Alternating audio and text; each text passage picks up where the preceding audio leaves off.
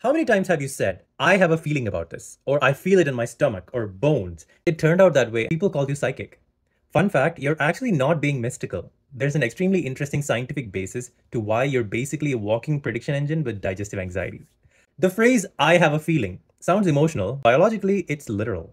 Your body is the original sensor array. The feeling you call intuition is your nervous system's push notification.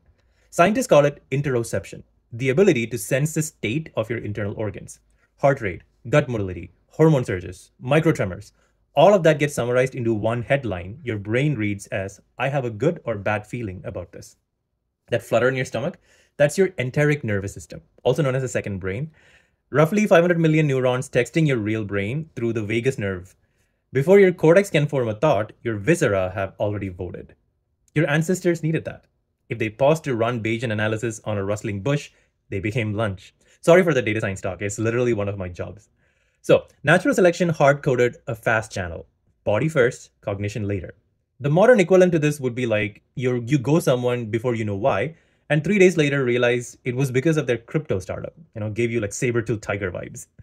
Historically, people knew this connection, they just described it differently. Hippocratic medicine considered emotions moving through four humors, as in body fluids. Victorians called it nervous disposition. Darwin, ever the realist, wrote about this space in The Expression of the Emotions in 1872. And a century later, neuroscientist Antonio Damasio gave it modern grammar, the somatic marker hypothesis. It's like your brain tags experiences with bodily cues, so the next time something similar happens, you get a gut ping.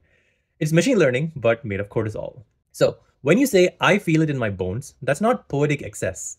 Bone cells actually contain mechanoreceptors that actually work with hormones. So long-term anxiety literally aches. Your skeleton might be doing sentiment analysis. And I've got a bad feeling about this. That's like prediction error signaling in the anterior insula, the region assembling subjective feeling states. Comparing what should happen to what your senses are screaming is happening. And if that mismatch is more than a certain threshold, that creates unease, the math of intuition. So intuition isn't magic. It's pre-conscious data integration. Your body runs a Bayesian prior on every life event and emails your mind the subject line, maybe don't.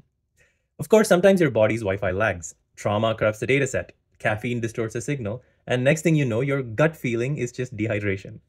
But when it's calibrated, when body and brain are actually syncing, intuition is the fastest cognitive algorithm we've got. So the next time you just have a feeling, don't dismiss it as nonsense. It's literally your body memory and therefore the most you thing there is. Be gentle with yourself.